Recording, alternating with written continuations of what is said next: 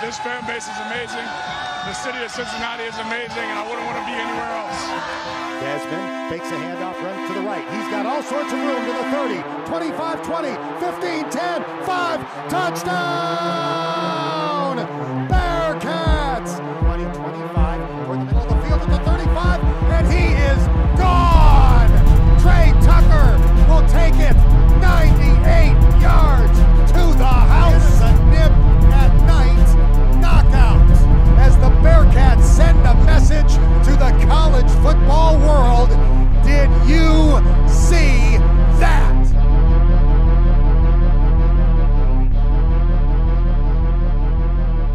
Hello, listeners, new and old. Welcome back to your favorite Bearcats podcast, VIVA LA CATS, now proudly presented by the Big 12's premier network, the 1012 Network. I am your host, Justin Howes, accompanied by my friend, Steve Maurer, who is very well dressed today. And we are here to bring you the very best of the Bearcats every single week, sometimes in our standard weekly previews, but usually in our standard weekly previews, not our usual Twitter spaces, which are every so once in a while now. I never get this intro right. It's always a mess, but whatever. You're here. We're here. We're talking Bearcats. To get right to it, we've got a very special guest on here today. Some of you may know his name. If you don't, you will after this. He is very fun to listen to, very fun to talk to. So make sure to check out Paul Fritschner. You will hear more from him later in our episode. But to start off, Bearcats losing to Memphis on the road. Close game. Let it slip through your fingers once again. And the question remains, can the Bearcats close out? It has been answered a couple times, yes. Many times, no. And it still hurts. Too many turnovers, not enough defense.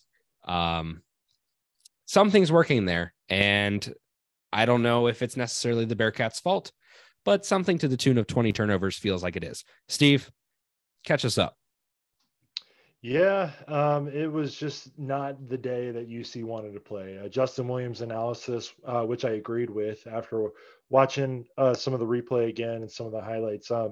He mentioned that Memphis had a game plan to just get up in UC's shirt, get real close to them, and cause turnovers. And we've seen this year, if UC gets some space, get some open threes off, then they can add up a quick number of points. And it's just in that close range, which is, we saw it as early as the NKU game when our guards were driving and three dudes would just come and just stand over them and block them. Like, we're not great when we have like man up, like in our shirt, in our face, right on us. And it's hard to be good at that. Obviously you have to have some really talented players. So I'm not putting that all on our guys. Like Memphis, credit to them, credit to Penny. I've been getting a lot of Penny jokes off ever since he got there, but he's turned it around. They finally made the tournament last year, and they look to be a pretty sure lock for the tournament again this year. So it was just, like one of those games where you wish you could have changed a couple of things. And, because the score was so close to the end and because you had a couple opportunities to tie it up, maybe even take it over overtime, maybe even win it at the buzzer and join the craziness from the past college basketball weekend and be like the final buzzer beater out of like 5. Like, it would have been nuts, but it wasn't to be. Yep. And I think this game, for me, I just see this very similarly to how a lot of Bearcats games have gone against the tougher opposition. It has always been the Bearcats being able to compete for the first 7 to 10 minutes. And then the other team just pulls away. And it's this long uphill battle until finally it comes together at the end. And then we fall short. I think it would be less painful if we just couldn't get caught up. But every time we get there right at the end, we go on a little run with like a minute left when we're down. And it's so funny because like, I don't know what it is. Maybe it's just the curse of being like having the lead, but almost every single game this year where the Bearcats have been down, they fought back in the last 2 minutes and made it like a 1-possession game. And every single game where they've been up and it's been like a 10-point game with a couple minutes to go, we crumble and it becomes a 1-possession game. So I don't know what it is, but something about the Bearcats having games where everything has to be 1 possession with 30 seconds to go sucks, because usually we don't come out on the right end of it. But the past few we have, this one, unfortunately, we did not. The Bearcats are now at 19-11 on the season, still searching for win number 20. Hopefully that will come against SMU. We didn't really have on the rundown here to do an SMU preview per se, but we will be talking about Senior Day, which will be part of SMU. And honestly, there's a lot of conversation going on right now. We found out through Justin Williams today that the Bearcats will only be having David DeJulius, Rob Finney, and Kalu Ezikpe as part of the Senior Day ceremony, which means other seniors such as John Newman, Jeremiah Davenport, Micah Adams-Woods, etc., those guys will not be participating, which says a lot because a guy like John Newman will then most likely be using his medical redshirt year to come back again next year. Davenport, Mike Adams-Woods, you can assume will then be back next year because of this conversation. Now, how does that pan out? We don't know, but it is interesting nonetheless because this a situation where you could have potentially 7 guys out there on the court this year for Senior Day ceremonies has now been cut down to 3, and it's the only guys who have 0 eligibility left. Yeah, definitely weird. And I actually happened to be at Arizona State's Senior Day a couple Saturdays ago, and they had 7 dudes out there, and the ceremony, like it felt kind of rushed. Like you didn't get each guy got a minute to walk out there. Like, in Senior Days of past, obviously the Kenyon Martin one is probably the most famous Senior Day in Cincinnati basketball history, where he got to walk out there, hug Coach Huggins, and wave to all the fans. Like, I feel like that moment was kind of robbed from like those Arizona State guys. Obviously, there's no Kenyon Martins in that group, but I do like that. Obviously, like it probably wasn't a conscious thought at all, but it's probably nice for those 3 guys to get their shine, and especially David DeJulius, who's been part of some lean years here with the program, and but he still put his heart and soul in every game, and like I hope the people who can be there can go there and support David DeJulius, support Kalu Ezikpe, support Rob Finney. Man, I also feel for Rob Finney too. Like I'm sure he wanted his senior year to go way better than it did. So, but I hope those guys get the recognition they deserve. But also getting 3, it gives them like the proper moment. It doesn't feel rushed at all. It gives them all a chance to just, soak it in. But you're right though, Justin. It is a thing that we actually did talk about with Paul Fritschner, and you'll hear that later about just the roster moves that are going to happen this offseason. And that I'm very interested in this because obviously we have 3 guys going out as of now, 3 guys coming in as of now, but you could have up to 4 or 5 more guys leaving your roster, just depending on, transfer portal, if John Newman's medical redshirt gets accepted, and like just whoever decides to stay, leave, so on and so forth. Maybe even the Bearcats get another high school recruit who's been talked about a lot. I don't want to say his name because I don't want to get my hopes up, but it rhymes with Gory Ladunga. Can we just keep saying that as his name, even when if he doesn't come here? We gotta just give a Gory Ladunga update. Gory Ladunga. That's our first podcast inside joke. You had to be there. Respond to us with Gory Ladunga, and you'll get our first piece of merch whenever we produce it. Gory Get your Ladunga. First free pizza from Viva La Cats. But yeah, it's gonna be interesting to see. I don't want to say that I'm ready for the off season because I love Bearcats basketball and I want it to stay around as long as we can. But once that last game is over, it's going to be very interesting to see what happens over the next couple months with the roster. Yeah, absolutely. This situation that we have on our hands here is we're in a very volatile time in the Bearcats roster makeup, transfer portal, all this kind of stuff is happening at the same time. We're in a position where, the transfer portal is used more than ever now. You have NIL, which comes into factor of, are you paying your guys? How much are you paying your guys to stick around? How much are you paying guys who have been here to stick around? Things like that. It's going to factor into a lot of these decisions. And there's going to be expectations on both sides from a, team athletic department side of things of how much you're going to give these players. And then there's also going to be an expectation from the players of how much they think they should be making and can they get a better deal somewhere else. And so I think there's so many varying factors that are attributed to this year that have not necessarily been a part of that case. And then you add on the layers of all of the conversations going on this season. And I think it makes for a very interesting offseason, like you said. I want to talk on this real quick because we don't exactly cover this point specifically with Paul later, but I'm curious from your side, what do you think of Ma and DDJ? Do you think that these 4-year guys should stay? Do you think they should go? What do you think should be done with those roster spots if they do go? Well, for me, Jeremiah Davenport, he has the city skyline and the Bearcat eyes literally tattooed on his chest. So that man, I understand all the criticism, and I did say something completely different in our group meet today, but listeners, you listen to me now. This is what I have to say now because I'm allowed to change my mind. And you guys didn't read that anyway, the listening audience. DDJ, man, you can stay as long as you like. Like, I completely well, yeah, I would hope DDJ could stay long.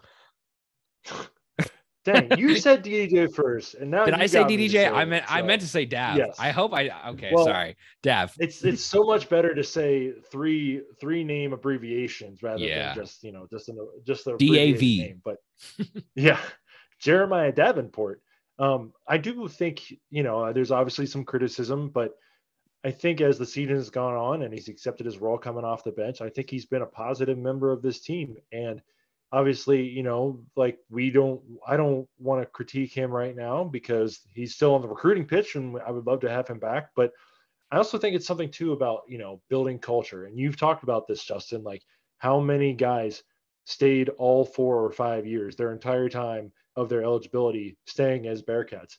I do think that's important. And like, it just for me, like if both those guys decide to stay, I think that would be great.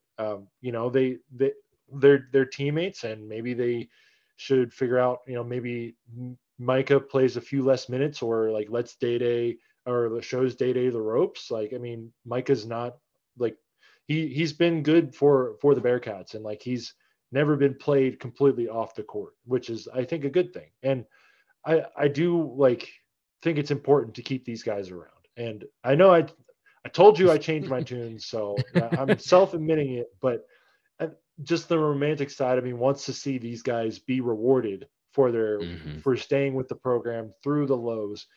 And if they get to maybe they won't get to the tournament this year, but if they are able to like somehow get to the tournament next year, that would be all the validation in the world for those guys. Yeah. I mean, and obviously, which side of this argument I'm on.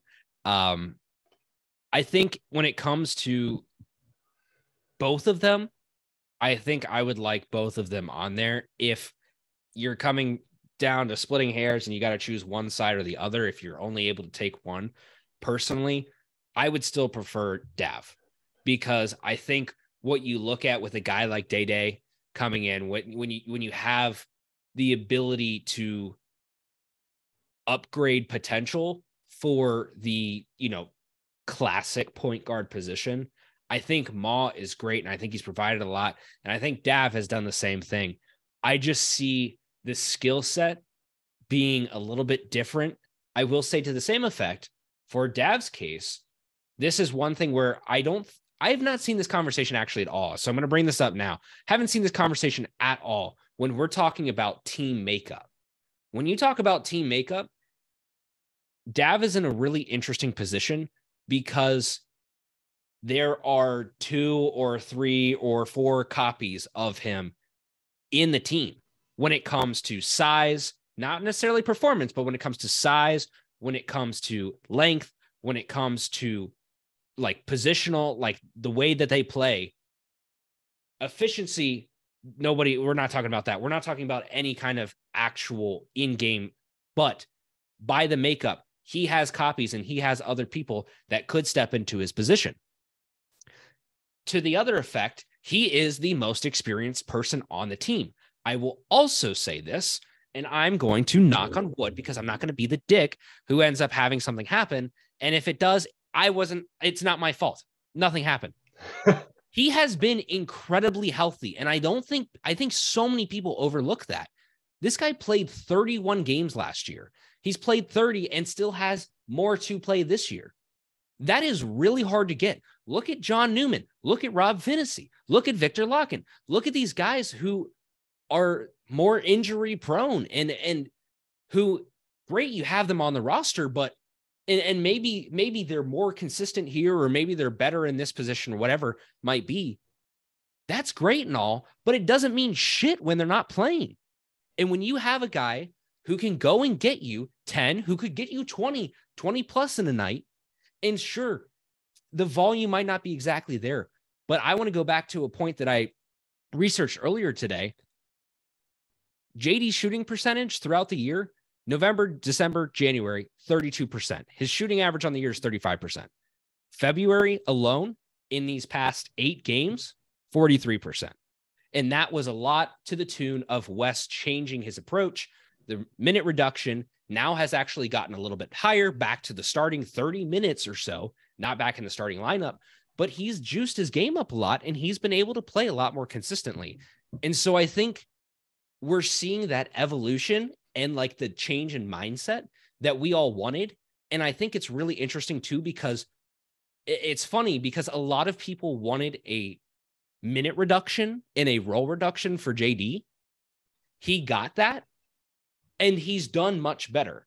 And it's also to the tune of people are like, I want JD gone. I don't want to deal with this guy who is a liability, quote unquote.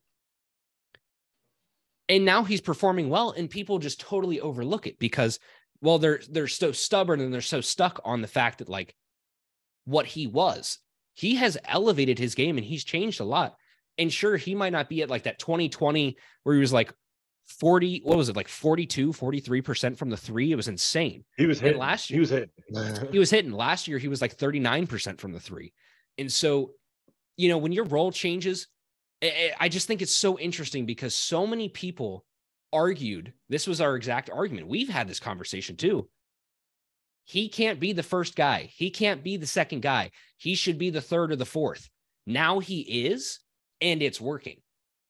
And so, like, if that's what you're expecting and you go into next year and you're going to be bleeding out, you're going to lose a lot of these guys on the team, you need somebody to be able to step into the shoes of DDJ. You need somebody to be able to fill that role. And especially when it comes to veteran leadership and keeping continuity between the team and seeing how these guys are going to perform on a different level, I would so much rather go with a guy that I know the ceiling and the floor with than the guy that I know nothing about. And that's just the reality of it. And it's, like I said, go ahead. Yeah. I was just going to say, and we can move on after this, but those two guys also, like, they know what it's like for us to be like on the cusp of the tournament good. Like they were there on that 2019-2020 team. Like they were around that team. And, you know, that was a tournament team too. There's got to be something to that, you know, just like having them like just be involved and be around for that, you know, just like, I think that's got to be something that you value in your program. So I definitely understand like where people are coming from if they don't want them back, but just from like the sentimental standpoint, I want all my guys to be Bearcats forever, you know, and I understand they're not going to be like, you know, it's sometimes, you know, you got to find a better fit for yourself, and maybe we'll see a couple guys end up doing that this year, but you know, we should all be rooting for these guys to stay and contribute as they can. Plus, I mean, I've been wanting a Jeremiah Davenport type 3-point guy. Like I've wanted one 3-point shooter to come into UC and just step in and knock down some threes off the bench. Jeremiah Davenport this year. I mean, 43%. It's asking a lot. Maybe we could get up to like 45 or like 44 just for like the Eric Davis type number, you know, but I mean, 43% in a month, like that's pretty good. And if he can sustain that over an entire season and we run more looks to get him open shots and run him off ball screens, like somehow find more ways to get him open in the corner or draw people to Landers or Vic and find a way to get Dab open. When he steps into it, it's been pure recently. So, and it's not him just jacking up just a shot to just get like 5 seconds into the shot clock. usually been open looks, and he's been knocking them down a lot more lately. So yeah, this is my very last 2-second point on this too. I think that he's been in a very interesting position with how his role has changed. What I would like to see is a lot of what we saw when he was very new in the program. I want to see him as a 3 and slasher. I want to see him attack the bucket too, because even if he's not making those shots, he is a very good shooter from the line.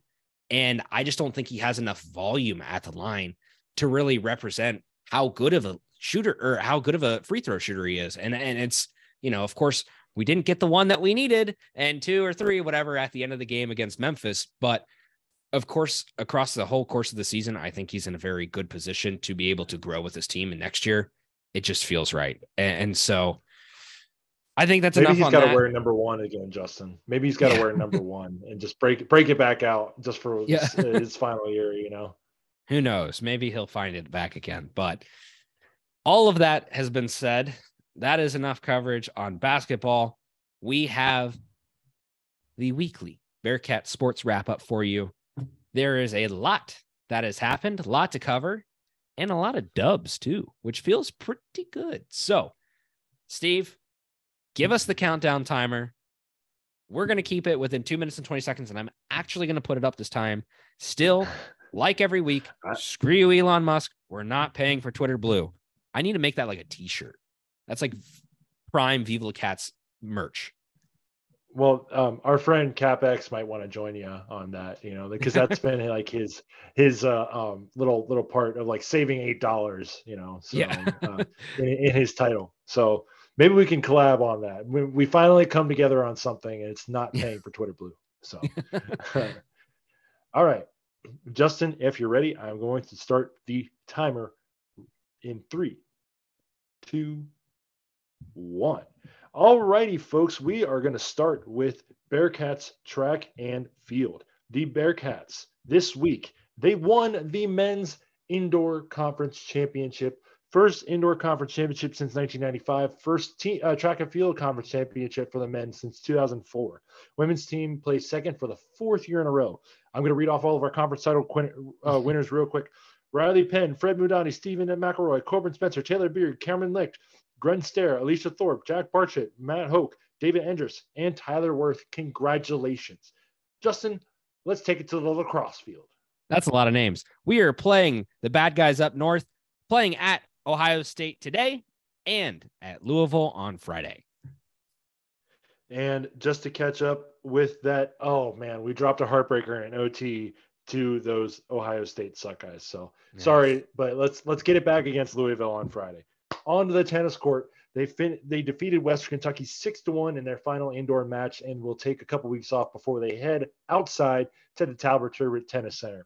Justin, what about men's golf? Shout out to those guys. Off to the links. These boys finished in first place at the Dorado Beach Invitational.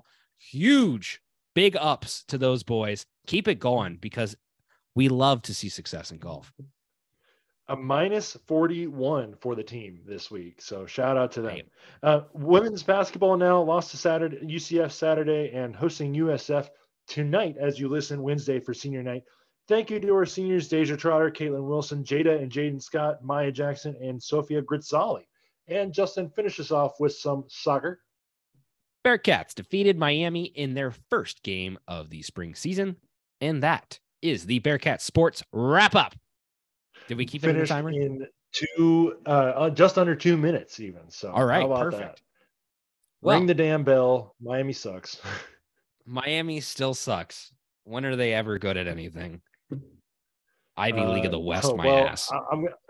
I have something I want to bring up on Miami as we get into our next sport here, but I do want to just note real quick that football, Justin, we're going to have a spring game this year. We're actually going to do it.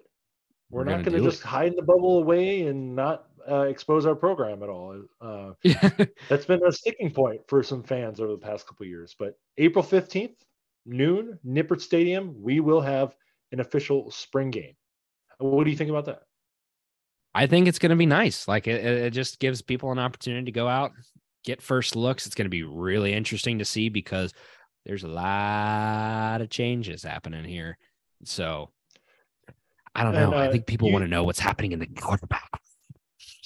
That would be very interesting. You see, if you did, I hope we're going to put this on ESPN Plus because your boys from out of town, we need to see this. Yep. We got a podcast to do, baby. We're probably not going to be able to be there, just fly in for the weekend. So for those of you who can be there, just like live stream it for us. Just do it on your phone and just somebody give commentary, please. I mean, Justin, I do have a hookup in the video department, so maybe you never know. We get a lot, but give us all the film. We'll see. But yes, we are publicizing our program this year, and I'm happy about that. Okay, Justin, on to the baseball diamond. This from this past weekend for a little recap for you. We did unfortunately drop 3 straight to number 7 Florida. The Gators are just good, man. I don't know what to tell you. Like, they're going to be a really good team all year. They've probably got a bunch of like pros on their team too. Like, they're good, man. So no need to hang your head in defeat. I don't think UC's won a game in one of those series in a while. And, it stinks. It's always going to be hard to play against teams that, are down south and have been, like, to be frank, had a head start and really like recruiting and getting people to the baseball program. And I do think this is something that as we enter the Big 12 and as we keep building off of that success from 2019, this is like an avenue where this is an easy goal, like win a series against the SEC team on the road or something like that, And I think you can just build off of that. But, we'll just say it was goal building for the future. I don't want to read the second stat because it was too painful. Go ahead. I have one question for you very quickly. If you could do anything with any amount of money, well, maybe not any amount of money, a reasonable amount of money from the athletic department, and you, Steve, are in charge of the baseball team, what do you do in order to recruit more players here that you can steal away from bigger programs like Florida? Pay them. No. All right. Maybe. Well, actually, I would probably just say, maybe we like move a conference series down to like Great American Ballpark for a weekend or something. I don't know, do something cool like that. Realistically, though, I would probably just say, we just keep trying to build off of like, guys like Joey Weimer, who were in spring training with the Brewers, like our guy Ian Happ. You just keep building off of guys like that. So hopefully, like, eventually we'll keep building. I did see Cam Aldred pitch for the Pirates today. He's former UC baseball pitcher. So shout out to him. And I think you just build off of that and you try to, maybe you just install a sauna in the clubhouse. I don't know. We got to get some of these warm climate guys up to Cincinnati. So, but there's some good baseball being played in the Midwest. So I don't want to knock them either, but any good baseball players, come on down to UC, baby. We're going to have a good time. So, Yes. Especially as we go into the Big 12. So I want to give a shout out real quick to Ryan Nicholson. Went 4 for 12 over the weekend with 2 walks, a double, triple, and a home run, slugging .800 so far this year. And he's got an OPS of 1250. So pretty good. That sounds pretty good. Leading the team. Cincinnati is ranked 27th in RPI, but that's mostly based on Florida being ranked 7th and UC beating a team that's in the 200s. So I wouldn't really put much stock into that.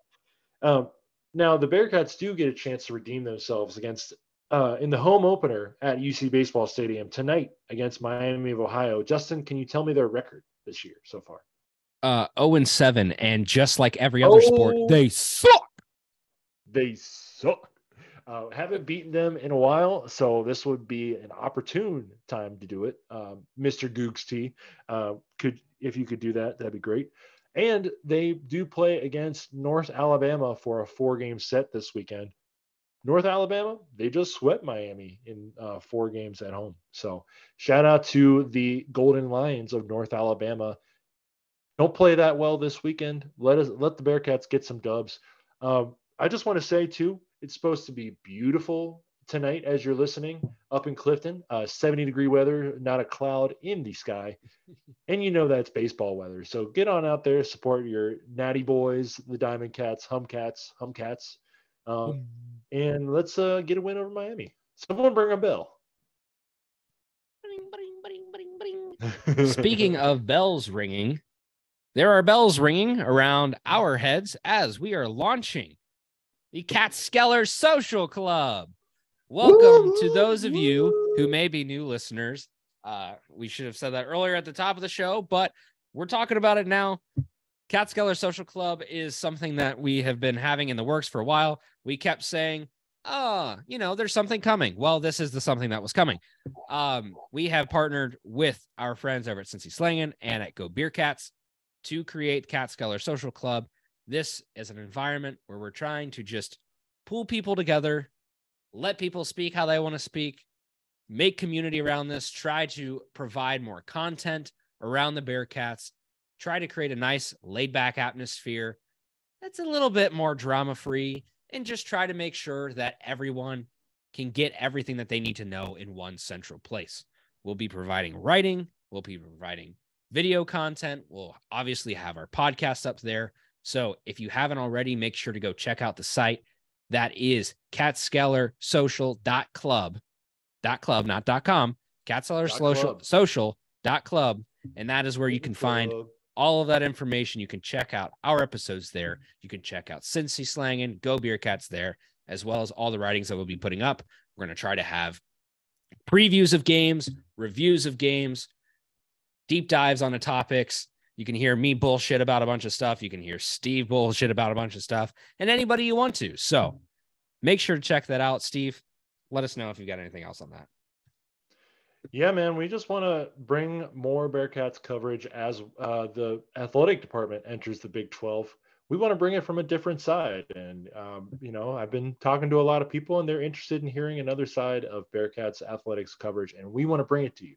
So let us know if you have any ideas for things you want to see in the future. We would love to have you involved. We even have an opportunity for you to contribute to our site. You can even fill it out and say, hey, I want to write for you guys, or I want to join your podcast, or however you want to contribute. It's as my man Bane would say, for the people who have been liberated from the blind. Liberated from the blindness. You merely adopted the dark. I was born in it, molded by it. What really this contributing opportunity is for is to tell us how bad our podcast is and how you can do it better. If you're listening this long, you definitely get a chance to do that. So shout out to you, dear listener. And you haven't even listened long enough because we still have another interview coming up for you. Maybe we should splice that in a little bit more. We're really milking this one out before they get to Paul. We'll put the numbers in there. If you want to skip to just listen to Paul, that's fine. We'll have it in the description. It's okay. I know. Defeated. It's a good conversation. Paul knows his stuff and he's fun and maybe a little less bullshit than we have. But he knows more than me. Make sure to check out Catskeller Social Club. It is very exciting for us. We hope that it'll be exciting for you guys too, and something that you could stay tuned into and maybe just get that daily wrap up that you want. We're going to try to keep providing this weekly wrap up because, again, we think that that's a little bit of a hole that we haven't really had represented, and we do want to give more light, shine more light on the programs around our athletic department that maybe don't get as much conversation around them. So, again, thank you guys for checking us out this week. Steve's got one more thing. He's got his finger up. What do you got? Catskeller Social Club rule number 1. Tell every Bearcat fan you know about the Catskeller Social Club. Justin, you can clip that. Spread it across Bearcat country. Spread it across the world. Catskellersocial.club. Join in. Let's go. Can't believe I almost forgot about that. Thank you, Steve. Keeping me in check. So again, thank you guys for listening this week. If you aren't already, make sure to follow us on Spotify, Apple Pods, or whatever platform you listen to. Also, make sure to check out us on YouTube if you are not watching our episodes, because then you get to see all our little fingers in my camera going in and out of focus and a bunch of other bullshit. So check us out there. Check out Catskeller Social Club. Check out our friends. Check out Paul Fritschner. Stay tuned for this interview with him that will be on in about 15 seconds. So again, thanks for listening, guys. See you next week, hopefully with some good news going into the American Athletic Conference tournament. Go Bearcats, baby. Go Bearcats. Boom. Bosco's Boys is here. I think we all wanted it, and the marriage is officially official. I'm so pumped to bring my show to the 1012 network, Bosco's Boys, the most consistent K-State podcast out there. Over 4 years with at least one episode a week.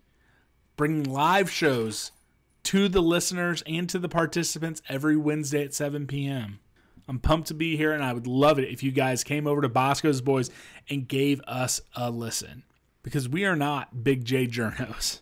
This is a podcast by a fan and his dog for fellow K-State and Big 12 fans. And I can't wait to chop it up with all the members and fans of the 1012 network. All right, everybody. We now have on our friend Paul Fritschner from Chatterbox Sports and the Rebound Rundown.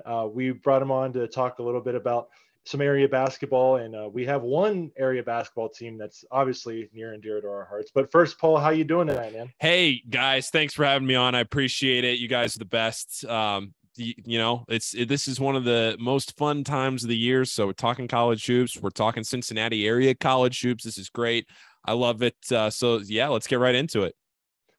Yeah, so definitely catch Paul every weekday morning on the Rebound Rundown. It's a little morning commute show, and it's not little; it's a big show. Don't worry, I'm sorry. I didn't mean to. Tiny show. It is tiny. It's just a nightly recap show and preview show, and listen for Paul's pick of the day if you want to make a little extra, cheddar, if you know what I'm saying. It's been hot lately, but it wasn't so hot in the beginning of the year. We're making a nice little rebound here lately. Yeah, that's for sure. Paul, you've won all the bets you've won. That's true. That's a great point. 100-0 on all the bets you've won. So, great point. You talk on the podcast about Cincinnati area basketball teams, and we obviously cover the Bearcats. So we just kind of wanted to get your thoughts just overall so far. Bearcats have one game left in the season, 19-11 overall this year. What's your take on Wes Miller in year two and this team? Well, I think that this season has really been a tale of two seasons in my eyes for Cincinnati. And, I haven't watched every game, but I've watched a lot of games, most of the games this year for Cincinnati. I've caught at least some of it. So to be able to talk about it and to be able to go back and forth and kind of share my opinions on some of this. And, when I look at the way that Cincinnati has shifted from the beginning of the year to that loss on New Year's Day against Temple, and you're sitting there after that loss to Temple and the way that Temple loss happened. And I know that I think they lost 70-61 in that game. I don't have the box score in front of me, but I think that was the final score of that game. And was it? Yep, that's right. Yeah. Okay. I knew it was something close. He knows his stuff. I promise I'm not flexing. I didn't look that up. I'm just trying to, I knew it was somewhere like a 9-point win. Anyway, I remember watching that game and thinking to myself, there are issues with this team. And can they figure things out? They just looked out of sorts, both ends of the floor. It was bad. That was an ugly loss. It was on the road. At that point in the season, UC was having a lot of trouble winning away from home. And it was just a weird point for Cincinnati where you're thinking to yourself, okay, Wes has only gotten one quad one win in his time here. And that was in the first one way back against Illinois, in his first season in that exempt event. He hasn't won a quad one game since. Now you lose. You start the new year with a loss to Temple. What's going on here? And then since then, yeah, they've dealt with some injuries. But at the same time, I think there's some encouragement in the way that they've dealt with the injuries. Victor Locken being out for a little while. I know the win total isn't where a lot of Cincinnati fans would want it to be at this point in the season. And I recognize that. There's been a lot of issues. Jeremiah Davenport did not play nearly to the level that a lot of people would have liked him to have played this year. But once they shifted his role, he started to fit in better. Once he accepted that role, that he wasn't getting that maybe star look that everybody had thought, well, the Cincinnati kid, he's going to put on the Bearcats uniform. He's going to be the guy to a certain extent, maybe not the guy, but one of the guys. And it just hasn't manifested that way.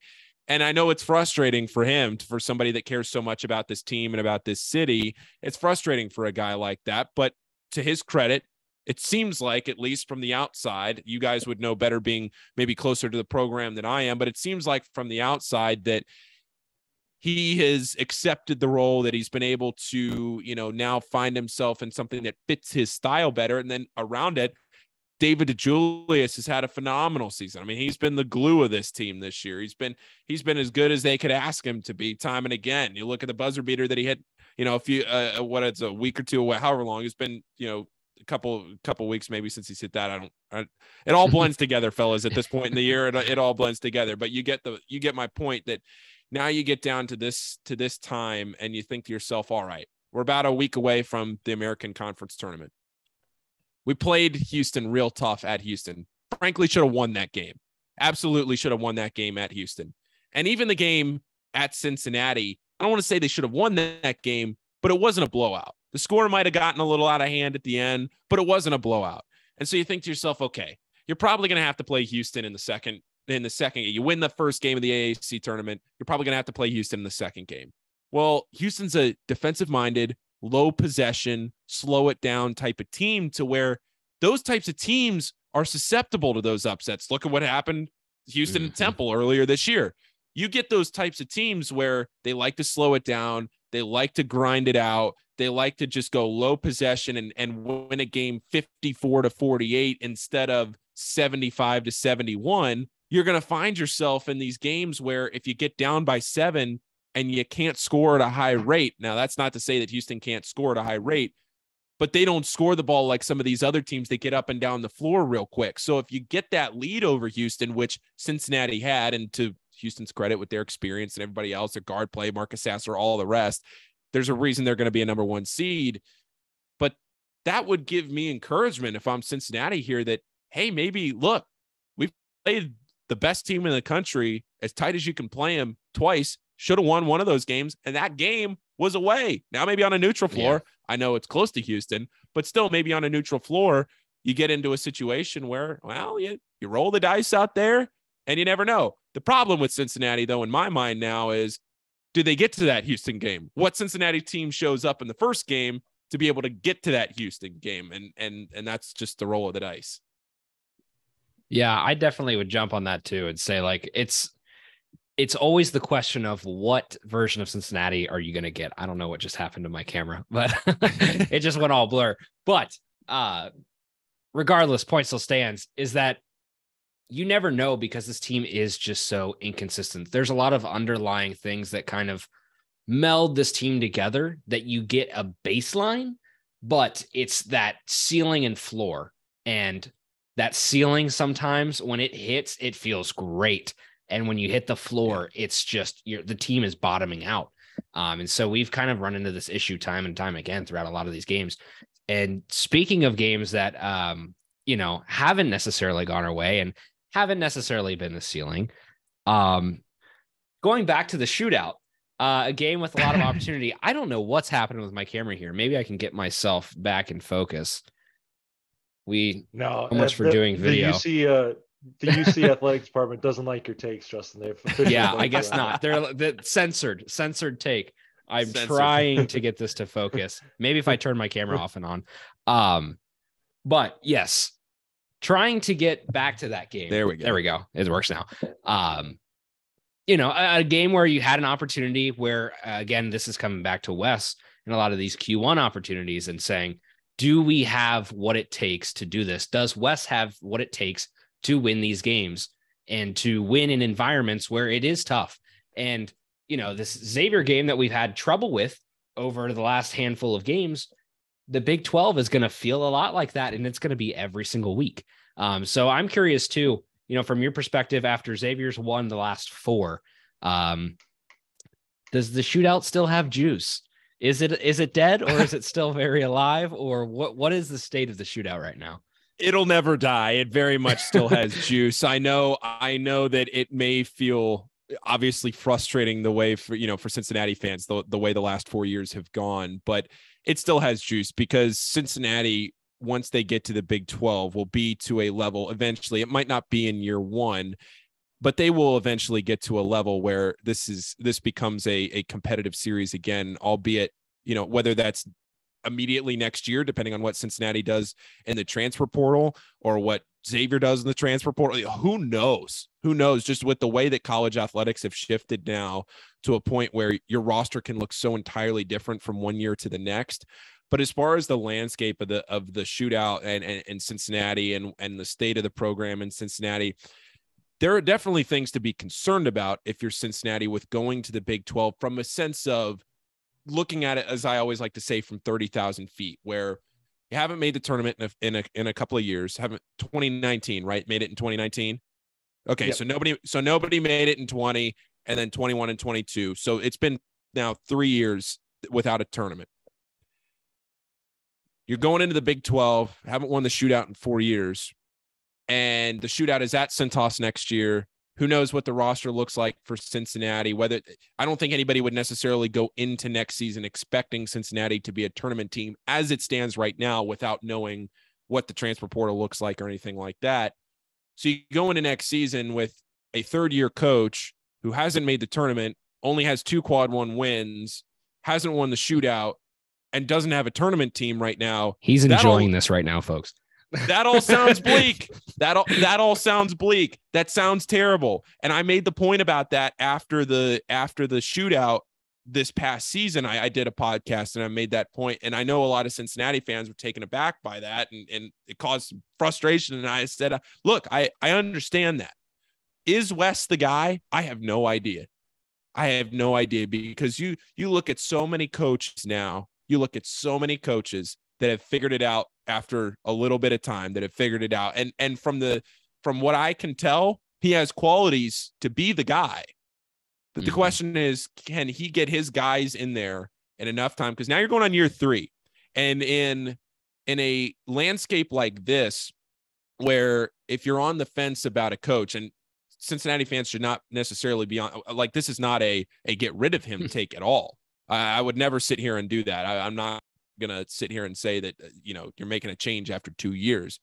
But down the line, you look at how college athletics has shifted, and this goes back to what I was saying about the transfer portal. If you think 4 or 5 years down the line, maybe you've made a tournament, but the Big 12 is proven to be what the Big 12 is, and it's tough, and there's a lack of consistent success. You can't be afraid to make a change just because, it's going to take 4 years in a rebuild. Look at what TJ Otzelberger did at Iowa State 2 years ago. Nobody thought Iowa State, they're coming off, a 2-win season. Nobody thought they were going to win a game. Then last year they go and they make the NCAA tournament. Without a doubt, they're running away into the NCAA tournament, and then they kind of faltered down the stretch, didn't have a great run. But still, point is that he turned things around real quick. You can do that if you are UC. You can go into the portal, and you also have things to build it. You have Victor Locken. You have people, Dan Skillings, some of these guys that, what are you going to get out of a Dan Skillings? What are you going to get out of some of these younger guys? I know it's been a weird transition, I guess, where you look at some of these transfers like Rob Finney, who hasn't panned out because he's been hurt. But, like, does Josh Reed give you anything? Hensley, what is like a Skillings, like I said, or Locken, some of these guys that you're looking to try and build this team around.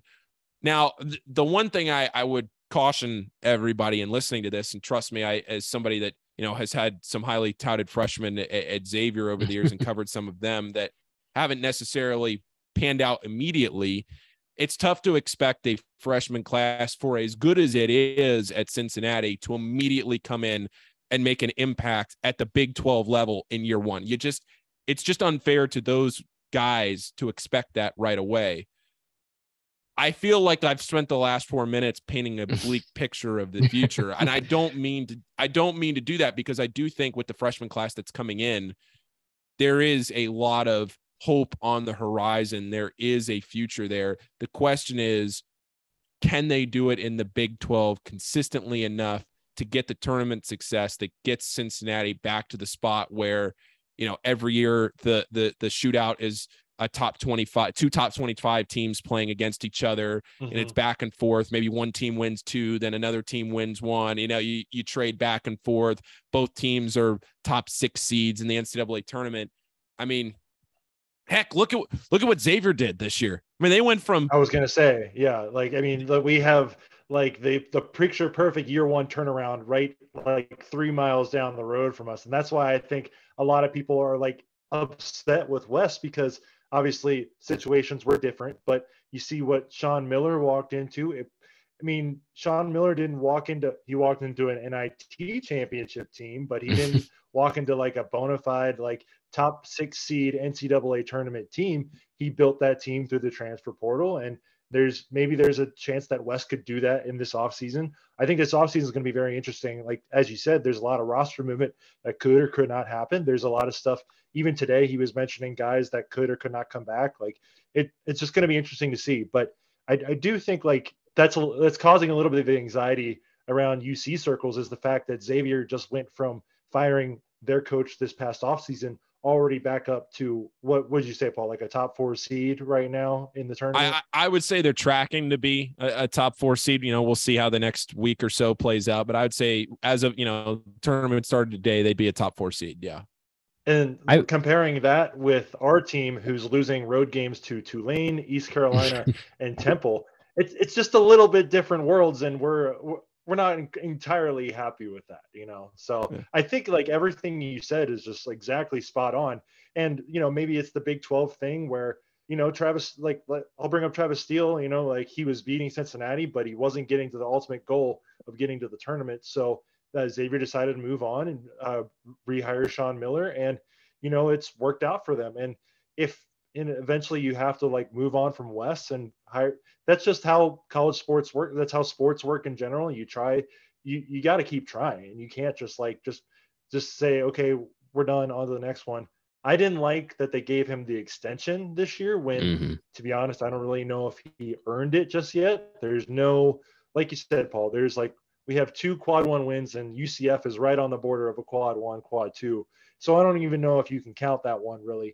He hasn't really had a one unifying win either that has brought the entire fan base together to say, okay, this is our guy, we're behind him. I wouldn't call the Illinois win that, because that was probably their worst performance of the entire season last year, was that UC game. So you're preaching to the choir here, Paul. Like, there's a lot of things that, like, there's a lot of questions that he needs to answer, and the hope is that he will. But now that you have, more money with a Big 12 contract and you're in an elevated league, you give yourself an opportunity to say, okay, this isn't working. We can go hire a new coach without financially bankrupting yourself, like maybe you would have if you were still in the American. One thing I want to jump in on here too, when we're talking so much about like kind of the Big 12 and how things are going to change and the perspectives are going to change, and you are going to be walking into a much more difficult league. It's going to be harder to compete, yada, yada, all this other stuff. One thing I think a lot of people miss is that as much as it might be hard and you might lose a lot, look at your like Texas Techs and look at your West Virginias of how their seasons have gone, and look at how these teams that, like, granted, a lot of these teams have kind of gone on runs and turned around, and TCU now is just, it is what it is. But these teams get a lot of credit for losing to the teams in the Big 12. There is a collective effort of like uplifting. So it's one of those things, like, you might not be able to beat Kansas for a couple of years. You might not be able to beat some of these crazy, like, good Big 12 teams. But if you can beat a couple of them, you're in a much better position looking at the tournament on the outside, where you're a borderline tournament team, you're a bubble tournament team, just for playing these teams, just for playing within 5 of these teams, versus I think you get more credit, honestly, in the Big 12 for losing to teams like Kansas than you will ever get for 2 wins by 30 against, I don't know, Temple, against a USF. Like, you're not going to get credit for these wins in the same way that you're going to get credit for playing close to these really, really difficult teams to play. And so, obviously you want to win those games, and maybe you do, maybe you don't. But I think that is one thing to keep in mind, is that we'll probably have a better shot at the tournament next year than we do now, even if we're not playing quite to the same level. Even if we're playing at a lower level, we might still be a little bit closer, moving the needle a little bit closer.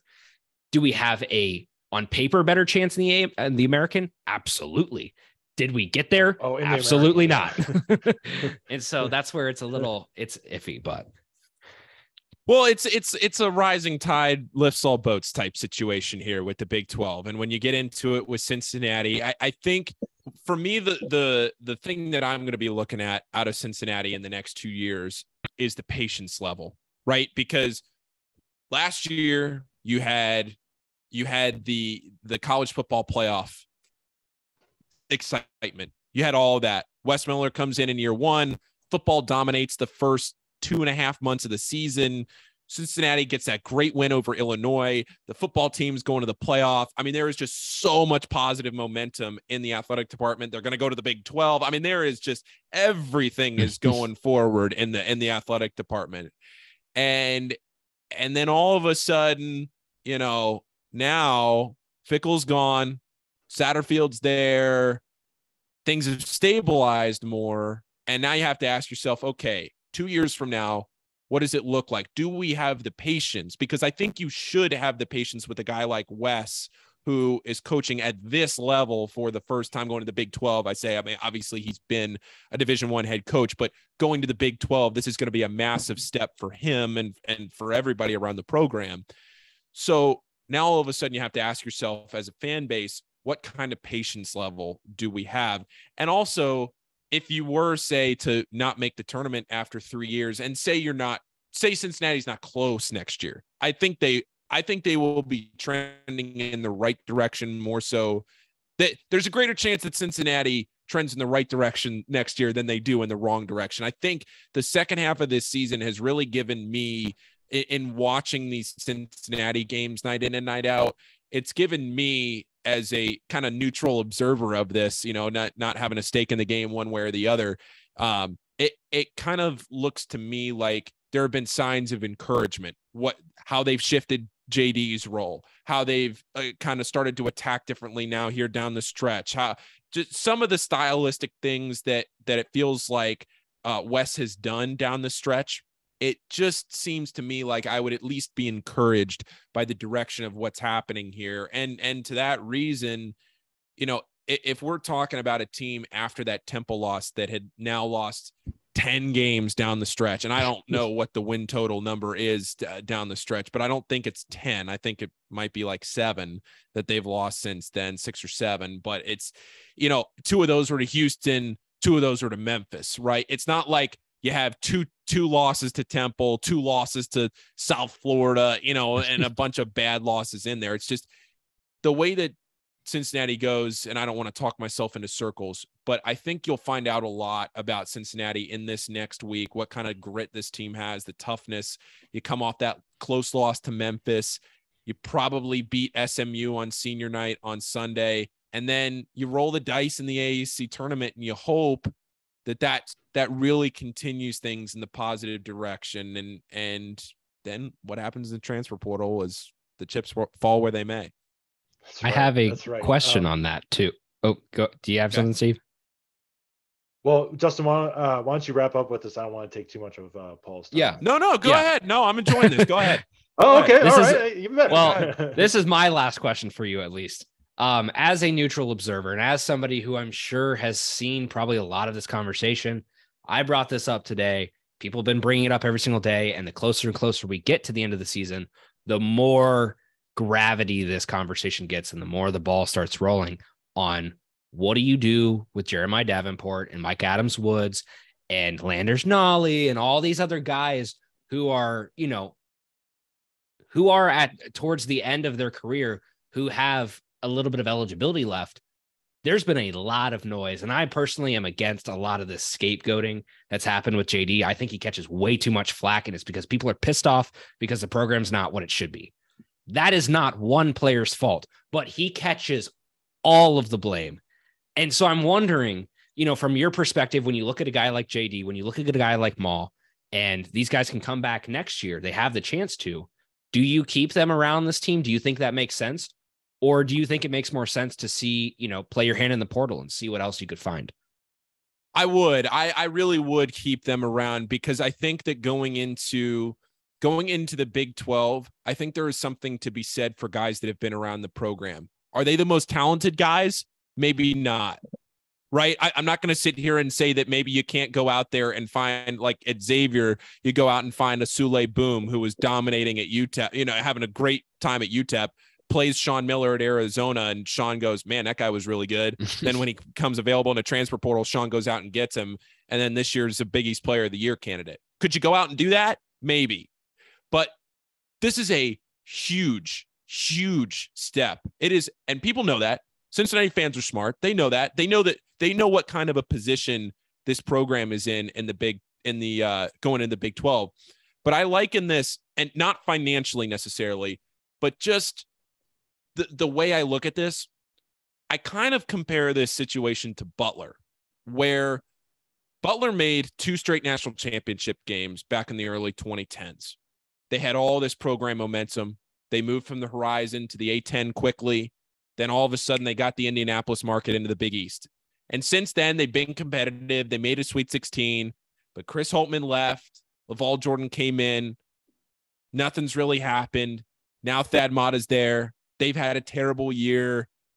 It feels like they caught the wave. They rode the wave. The wave broke. And now what? Were they just good for a few years? Now they have history. I get it. Hinkle Fieldhouse, everything. Butler's got history. I get it. So it's not an apples to apples comparison. But this is a very precarious time for Cincinnati, where you got to hope the football hire is right. You got to hope that Wes Miller works out. And now all of a sudden you're going in and you're playing with the big boys, especially in basketball. With Texas and Oklahoma leaving, the football won't necessarily be the cream of the crop without Texas and Oklahoma, to the extent that basketball will. That's not a knock on football. It's just that you're going to the best basketball conference in the country. You're going to Allen Fieldhouse, right?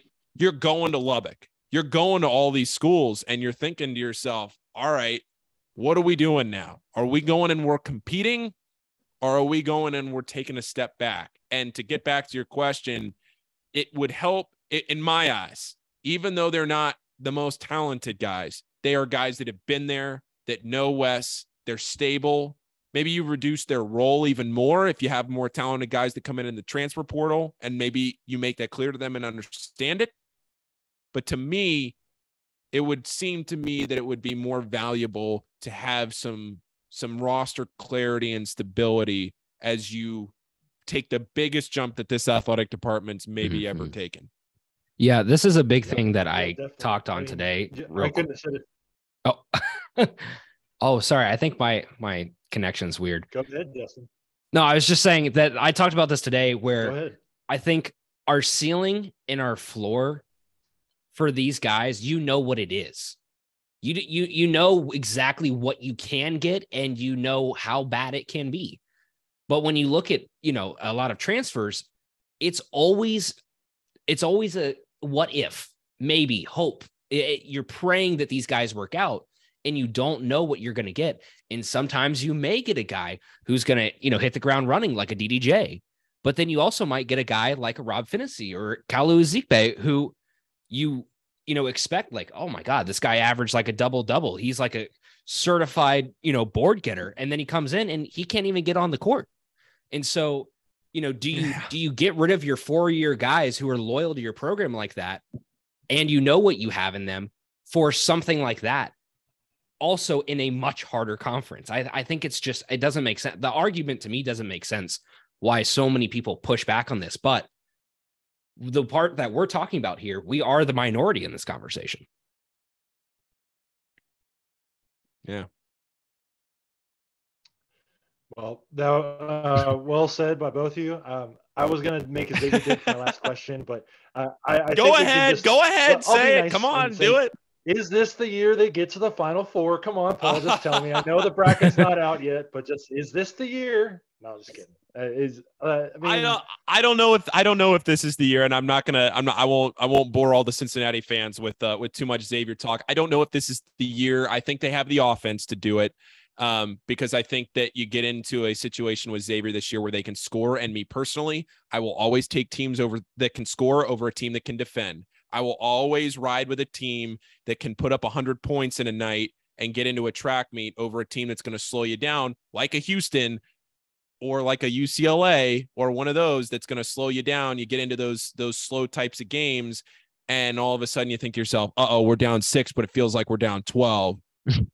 Where are we going to get 4 baskets from here? Well, Xavier's going to give you 4 baskets in about 90 seconds. So can the defense hold up? Does Zach Fremantle come back? Who knows, fellas? We'll see. But that's why it's March. UCLA's coach is great in March Madness games. So he's never, no doubt, been up by a wide margin in the second half, and never have. Stop. He's never been up by. He's never been up by 22 in the second half and lost. That's never hard enough to move down to here. We don't have to be reminded. I had to lob it up to you, but thank you, Paul, for joining us again. Everybody, please check him out. Chatterbox Sports, Rebound Rundown. I've been listening to it every day, except for after the days that UC loses, because my heart still hurts the next morning. But other than that, it's a great show, great way to catch up, especially for someone like myself who does not live in the Cincinnati area anymore. It's a great way to stay connected. So thank you so much for joining us, Paul. Hey, thank you guys. I love doing this. Anytime you guys want to have me on, I mean, you guys are the best. I love talking hoops with you guys. And like I said, thanks for listening. It's great. It's 10 to 15 minutes every morning. If that, some mornings it's shorter. But it's just kind of a quick hitter on your day. And if anybody's listening that's a Reds fan that knows Nick Kirby actually just started one the other day. He's going to do a morning commute podcast for every Reds game this year. So if you're a Reds fan listening to this and want just 10 to 15 minutes to catch you up every day on the Reds, then that's a great way to do it too. And it's all under Chatterbox. So thank you guys for having me on. Anytime you guys want me on, I love to do it. Appreciate it. Thank you, man.